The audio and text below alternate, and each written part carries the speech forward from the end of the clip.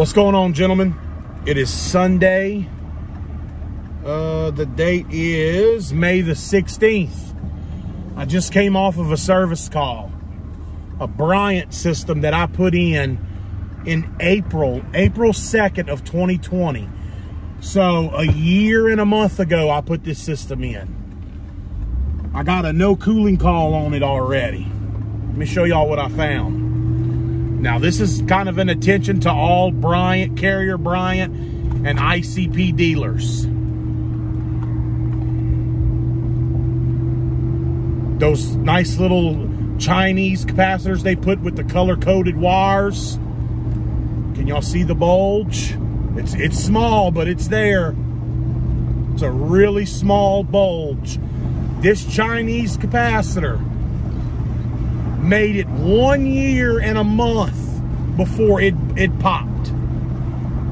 So now you guys know that I'm partial to ream, and I'd say 98% of the time I sell a ream. But there are some job applications where the ream air handler's too tall, like especially in closet applications, and I have to go with a Bryant. And I'm fine with that because Bryant's good equipment. But they use these Chinese capacitors. It's the same capacitor Goodman uses on their brand new equipment. A year and a month, gentlemen, and I had to come out on a Sunday, which is fine. And look, I didn't charge that guy no service call. I give a 1 year labor. It's a year and a month. I wasn't going to do that to him. But what he did do is he got on my maintenance plan.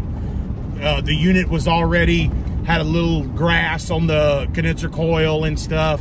So we're going to go back next week and clean it up and all that.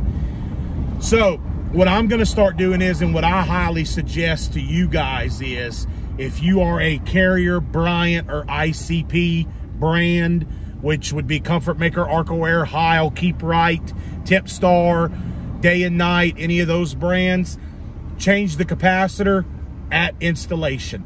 I will no longer leave when I do a Bryant system, I will no longer, or an ICP, sometimes I'll buy a Comfort Maker from my ream supplier, because my ream supplier is ream and Comfort Maker. I will no longer be leaving these capacitors on those machines. While I'm doing a vacuum or something, I'm going to pull. I'm actually going to, well, no, I'm not going to pull one off the truck. When I buy the equipment, I'm going to ask the supplier what size capacitors on that unit. And if they say a 45.5 like this, or if they tell me a 35.5 or a 40/ whatever size it is, I'm going to say, okay, well, let me grab one off the shelf. And I'm going to include that into the job. And I will be swapping out these capacitors before I even start the unit up, because this is ridiculous. This capacitor barely made it a year. It made it a year and a month, and that's just unacceptable. We all know that these capacitors are not built like they used to be back when I first started the trade 20 years ago, but the Mars capacitors that I buy, it depends where I buy them at. If I buy them from Goodman, they're USA made, which is normally where I buy them. But if I get them from my ream supplier, they're Mexican made. But I've had great luck even with the Mexican ones. This is just unacceptable. Sunday afternoon at 2 o'clock, I had to go out, which it doesn't bother me. I don't like it for my customer. It's an inconvenience for them. There's no reason this capacitor should have failed that early. It's not like I said, the condenser coil is not plugged up or anything. It's got some debris on it that needs to be serviced. So I highly recommend Carrier, Bryant, Payne, ICP dealers, change out your dual run capacitors on your condensers at startup.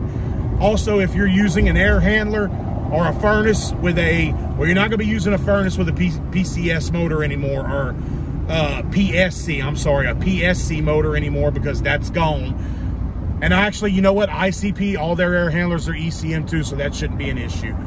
There's not going to be a capacitor on the inside. I highly recommend you guys change these out on installation. I will be doing it.